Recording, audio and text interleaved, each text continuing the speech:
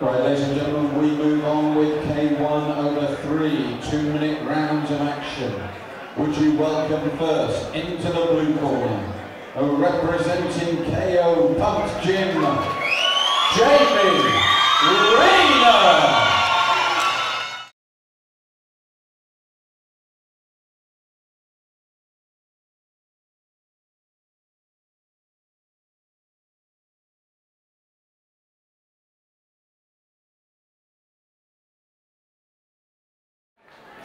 And would you welcome his opponent into the red corner, representing the Ministry, Andrei, Ostrov.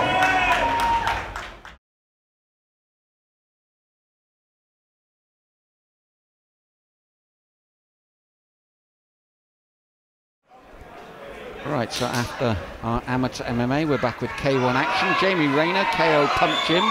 Big travelling support here for him against Andrei Ostrov from the Ministry. So 3 2-minute rounds of K1 action. Yeah, both from good, well-respected gyms. Ministry having guys on Glory, etc., and KO Gym, well. That's right, Ministry have always supported Amir Sebastic's Pure Force Promotions with some very good international fighters, George. That was an explosive kick there by Rayner. Yes, Rayner taking centre, and as he said, those kicks and then sharp punches to follow. Rayner looks like he means business, but Ostrov just landed a perfectly timed leg kick that dropped him. Yeah, well, that's the thing with the Ministry fighters, as you said, they've been on the big shows, they've been around, and you look at Ostrov, he's under pressure, but you'd never know it. All his fighters are the same, ice cold under pressure. They're very much a K1 gym though, ain't they? Like, Rayner coming from KO it's much more of a Muay Thai gym. With That's right, yes. It's but he's doing all the right things at the moment, Rayner. But it's just the way that Ostrov, as I said, remains very cool under pressure, like the Ministry fighters. And straight back, big knee from Ostrov there, and another one as he comes away. Now Rayner's throwing all the leather, but watch for the accuracy of Ostrov.